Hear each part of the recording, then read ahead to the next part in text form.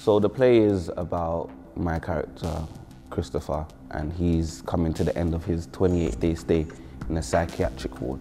And two psychiatrists, one young and idealistic, and my character, Robert, who is older, senior consultant at the hospital and has different ideas about the way this young man should be treated.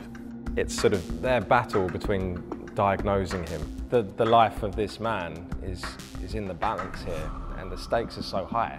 I think we've all sat in hospitals sometimes where nursing staff or doctors have sort of talked across the top of the bed. I think the two doctors, it gets blurred and you think, have they got the patient's interest at heart, or is this just becoming about their ideology and stubbornness? Who's right, who's wrong, what's morally right, what's morally wrong, and just you get to see that unfold.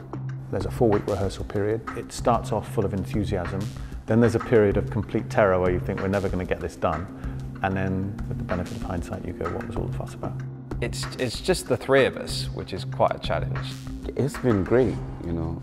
I just wake up every day and I'm just thankful that I'm able to do this, honestly. There will be plenty of laughs, God willing, but it's also incredibly challenging emotionally and intellectually. It's not black and white. You kind of side with different characters throughout the whole play, and it switches at an instant. There isn't necessarily a right or wrong answer. It's just a brilliant battle of wits. It hopefully is going to leave people thinking and asking questions about themselves and society, really.